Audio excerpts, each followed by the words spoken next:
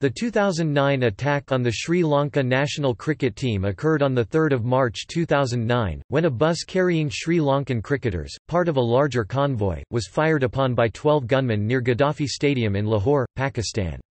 The cricketers were on their way to play the third day of the second test against the Pakistani cricket team. 6 members of the Sri Lanka national cricket team were wounded. 6 Pakistani policemen and 2 civilians were killed. The attack was believed to have been carried out by Lashkar-e-Jhangvi. In August 2016, 3 of the terrorists involved in the attack were killed during a police raid in Lahore. In October, the attack's mastermind was killed in eastern Afghanistan during a military operation, while hiding there.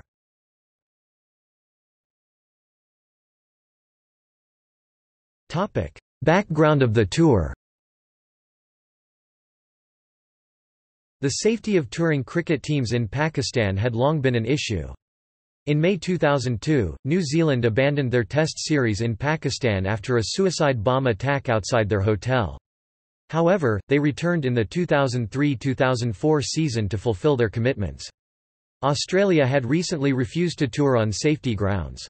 The Sri Lankan cricket team was in Pakistan as a replacement for the Indian team, who had pulled out after the Mumbai attacks. In order to persuade the Sri Lankan team to visit, the Pakistan government offered to give them presidential-style security. The series was the first test tour of Pakistan since South Africa visited in October 2007.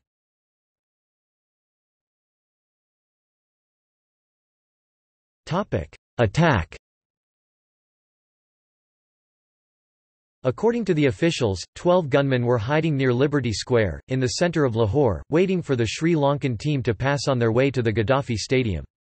They started firing at the bus when it crossed the road. The Pakistan police escorting the team returned fire. In the ensuing fighting, 6 policemen and 2 civilians died. After about 20 minutes, the militants fled, leaving behind rocket launchers and grenades. The gunmen first shot at the wheels of the bus, and then fired at the bus itself and its occupants. The attackers had fired a rocket at the bus, which missed and hit a nearby electric pole. The driver of the bus, Mahar Muhammad Khalil, had then kept on driving a distance of about 500 meters (1,600 feet) until they reached the stadium. Khalil was hailed as a hero for his bravery. The attackers had also thrown a grenade under the bus, which exploded after the bus had passed over it. A minivan following the team bus carrying the match referee and umpires was also fired upon and the driver was killed. Simon Taufel, Steve Davis, Nadeem Ghauri, Ahsan Raza, umpires performance manager Peter Manuel, liaison officer Abdul Sami and ICC match referee Chris Broad were in this minivan. The minivan was subsequently allegedly abandoned by security personnel and no bullets were fired by the security forces for 20 minutes. Chris Broad threw himself over and kept his hand on the chest of Ahsan Raza to slow down the profuse bleeding from a bullet injury. A police officer who climbed into the minivan to seek cover drove the minivan to safety. Security cameras captured footage of several gunmen carrying automatic weapons and backpacks, firing on the convoy from the Liberty Square roundabout. They were later seen jogging up the street and escaping on motorcycles. The video was broadcast around the world presenting pictures of the attacks. CCTV footage has been made public. They arrived at 8:39 a.m. local time and left at 8:46 a.m. The attackers were armed with AK-47 assault rifles, hand grenades, RPG launchers, claymores and explosive charges. The Sri Lankan team were then taken to the stadium and airlifted from the pitch via Pakistan Air Force Mi-17 helicopters, and immediate arrangements were made for the Sri Lankan team to return to Colombo on the next available flight. The second test, which was the last scheduled fixture of the tour, was abandoned as a draw.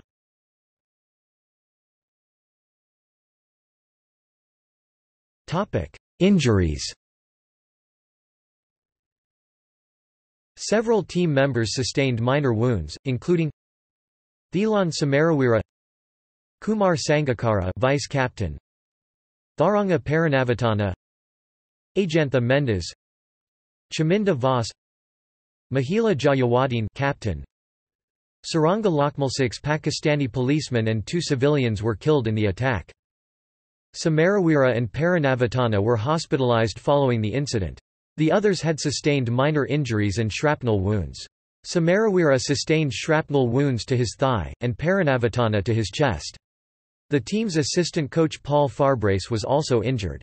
Although it was reported that coach Trevor Bayliss also sustained minor injuries, it was later announced that this was incorrect. Reserve umpire Ahsan Raza, who was travelling in a van for the umpires that was following the Sri Lankan team bus, was shot twice and taken to hospital. The driver of the minibus was killed in the attack.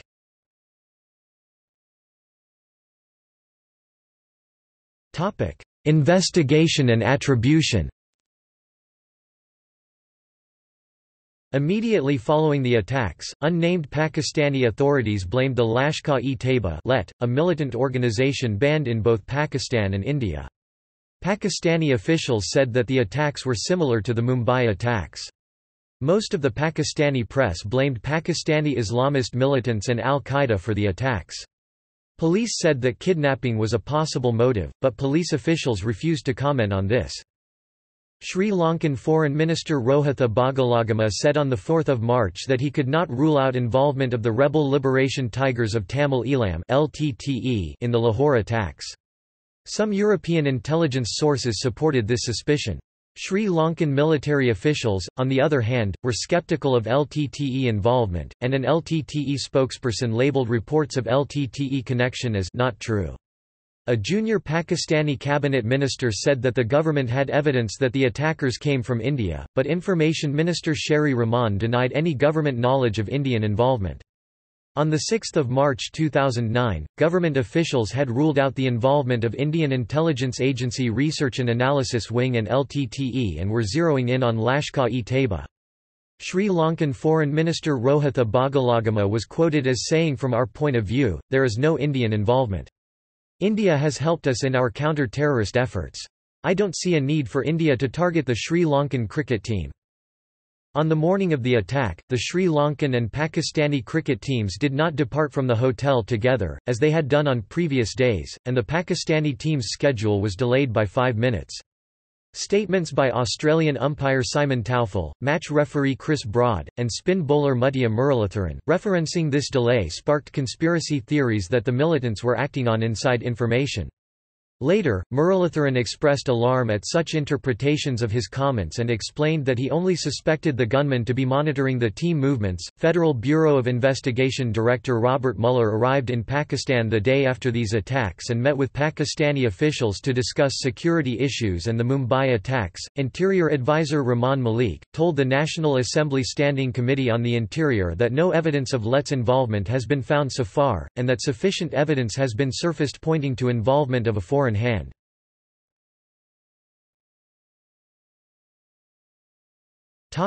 Security lapse. The investigation committee found 3 superintendents of police (SPs) to have neglected the initial warning by intelligence agencies. The Chief Minister of Punjab had also tipped off the authorities about a possible threat to the Sri Lankan team a month before.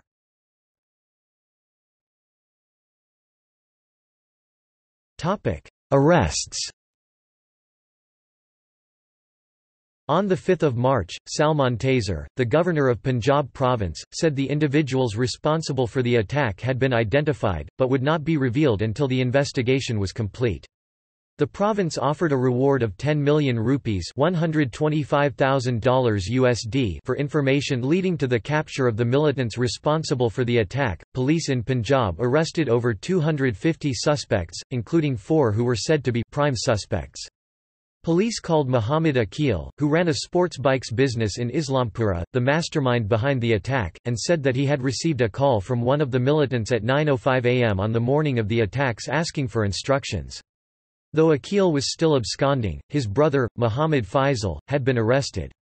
Police also arrested Shahzad Babar of Rahim Yar Khan after a subscriber identity module SIM card registered in his name was used in the attack along with 8 others. Security officials in Pakistan told The Times that most of the 24 people arrested in connection with the attacks belonged to Jaish-e-Mohammed, Lashkar-e-Jhangvi, outlawed militant groups with close links to al-Qaeda.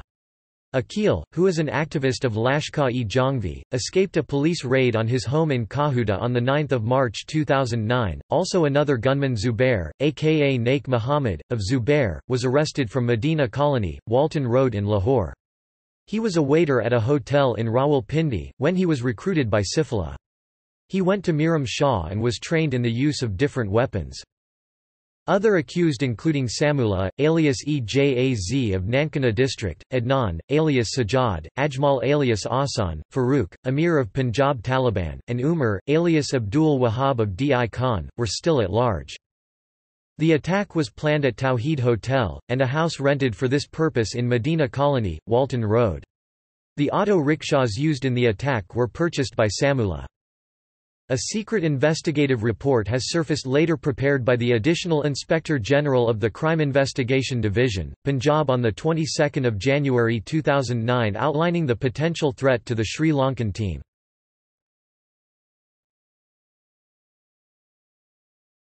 Topic: Reactions.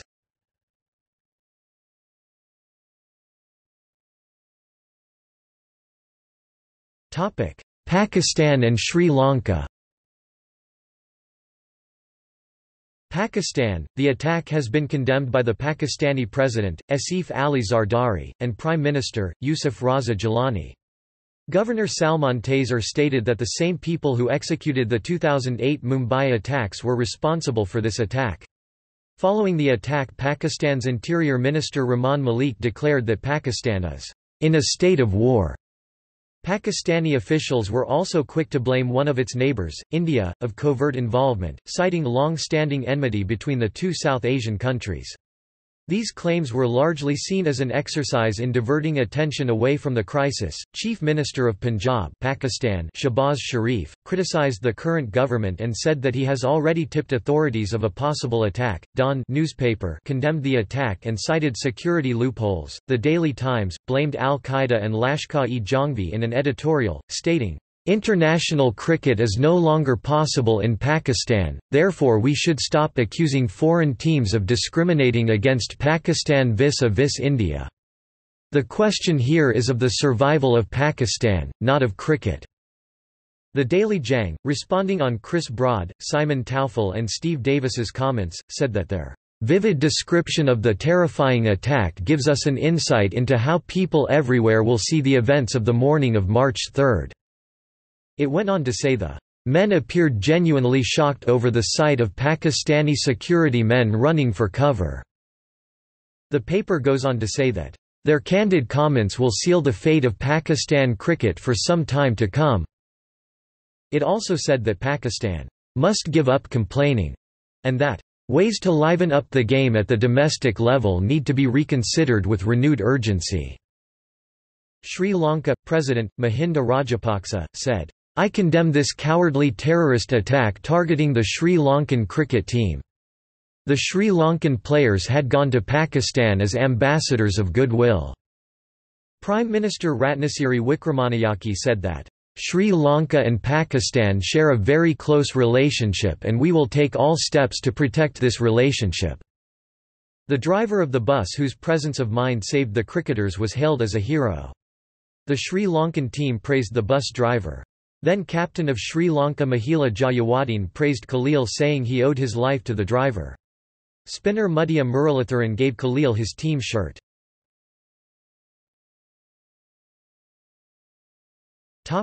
Supranational.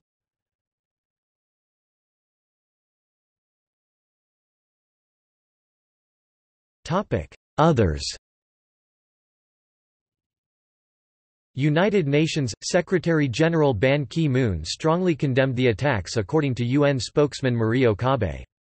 She also added that, "Any attack targeting civilians, in this case athletes, is despicable and unjustifiable, and we urge authorities in Pakistan to do all in their power to find the culprits and bring them to justice."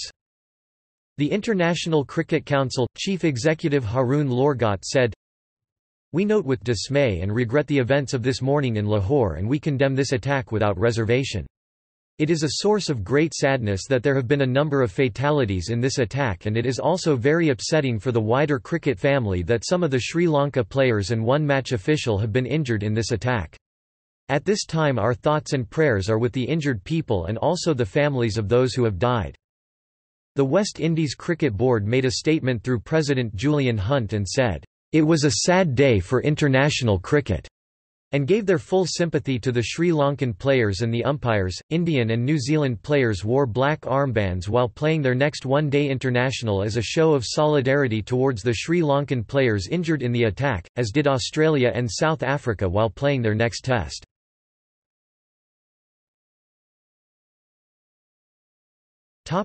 Other countries. Australia, Prime Minister Kevin Rudd also condemned the attack on the Sri Lankan cricket team, calling it shameful and cowardly. He demanded answers from Pakistan after claims that police left Australians travelling with Sri Lanka's cricket team in the lurch as the bus was attacked. I am sufficiently concerned about what has been said by the Australians that we need an explanation and we intend to get one. Foreign Minister Stephen Smith said the attack demonstrates that there is a persistent threat to Pakistan's very existence and showed the need for a tougher war against extremists. China Foreign Ministry spokesman Qin Gang said that the Chinese government expressed deep condolences to the victims and sincere sympathy to the wounded. French Ministry of Foreign and European Affairs expressed solidarity with the Pakistani people and authorities at this testing time. India Home Minister P. Chidambaram expressed shock over the attack on the Sri Lankan cricket team in Pakistan. We condemn the incident. We are sorry for the Sri Lankan team. We hope that the players.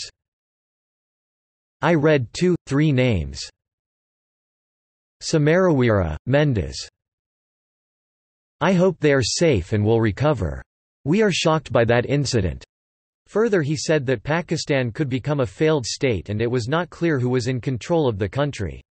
New Zealand Prime Minister John Key was outraged over the attack. He called it a despicable terrorist act while condemning the attack. He further said that he intends to convey a message of condolence to the Sri Lankan government and Sri Lankan cricket team. Turkey Foreign Minister Ali Babakan called Pakistan's Foreign Minister Makhdoom Shah Mahmood Qureshi and offered his condolences personally and on behalf of the government and the people of Turkey. United Kingdom Prime Minister Gordon Brown, commenting on the attacks, said that Pakistan must clamp down on such perpetrators in its midst and said that a vast majority of al-Qaeda fighters were in Pakistan, adding the government must make arrests to show it is fulfilling its role in the world community. Foreign Secretary David Miliband stated that Pakistan was facing a mortal threat from internal militancy. United States President Barack Obama expressed deep concern over the attack. Secretary of State Hillary Clinton called these attacks an eerie replica of the Mumbai attacks and said Pakistan was facing a serious internal security threat. Ambassador to Afghanistan Christopher Dell mused that Pakistan potentially posed a bigger security problem for the rest of the world than Afghanistan.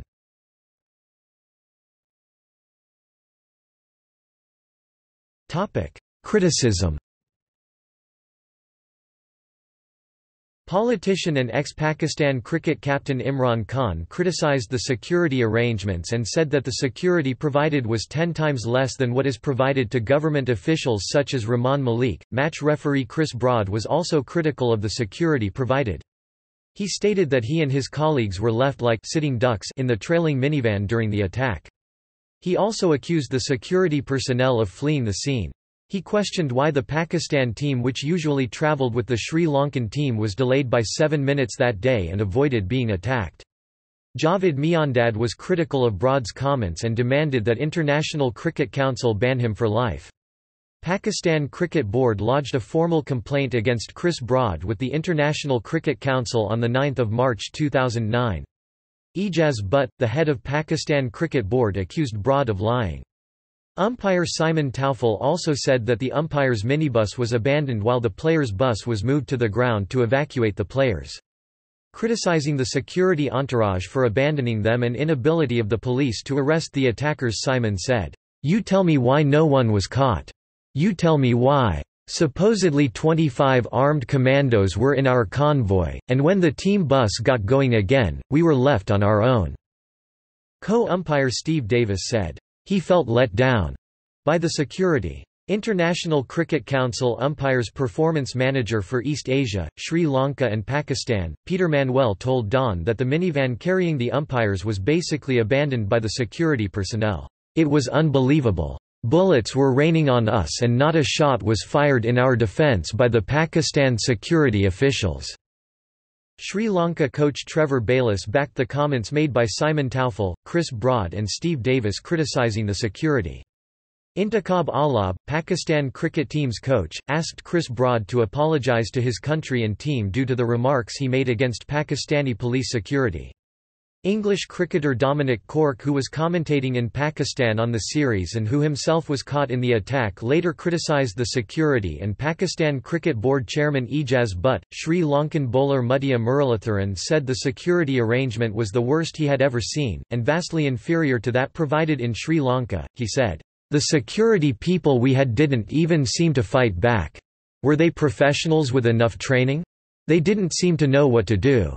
I was surprised the terrorists were able to just reload the magazines and keep firing, and they never got caught. It was shameful. If this had happened in Colombo they would never have got away."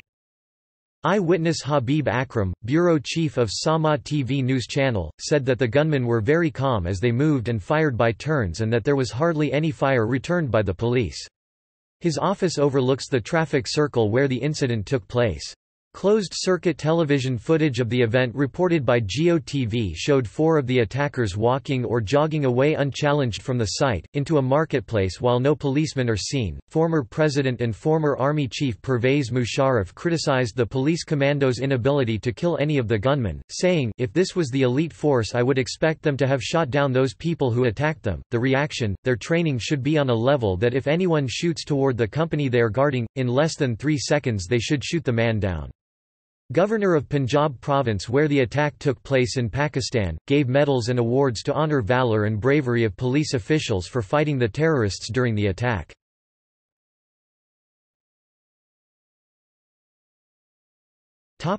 Aftermath.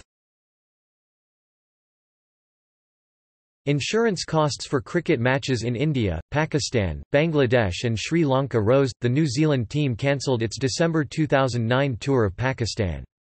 Bangladesh also put off a scheduled tour by Pakistan to Bangladesh. The Union Home Minister of India, P. Chidambaram, said that the Indian Premier League should consider postponing the forthcoming T20 League matches due to be held over 45 days from 10 April to 24 May 2009 in 9 Indian cities, since in the light of these attacks, security forces would be stretched too thin between the league matches and the 5 phases of the forthcoming general elections in India. The elections were slated to be held between 16 April and 13 May, and it was impossible to reschedule them while IPL organisers appeared to be unwilling to postpone the tournament. Former England coach Duncan Fletcher said that English players contracted to the IPL would now be more concerned for their safety. The 2009 Indian Premier League was hosted by South Africa between 18 April and 24 May 2009. Former Indian captain Sourav Ganguly said after these attacks Pakistan not a safe venue to play cricket. The 2011 Cricket World Cup was to be co-hosted by Pakistan, India, Sri Lanka and Bangladesh, but in the wake of this attack on the Sri Lankan cricket team the International Cricket Council (ICC) stripped Pakistan of its hosting rights due to security concerns. The headquarters of the organising committee were originally situated in Lahore, but was then shifted to Mumbai. Pakistan was supposed to hold 14 matches, including 1 semifinal.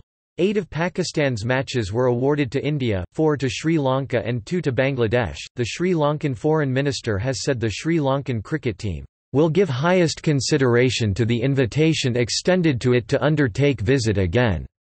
Sri Lanka will not allow Pakistan's isolation in cricket. In October 2017, the Sri Lankan cricket team returned to Pakistan for the first time since the attack to play a 2020 international match at the Gaddafi Stadium.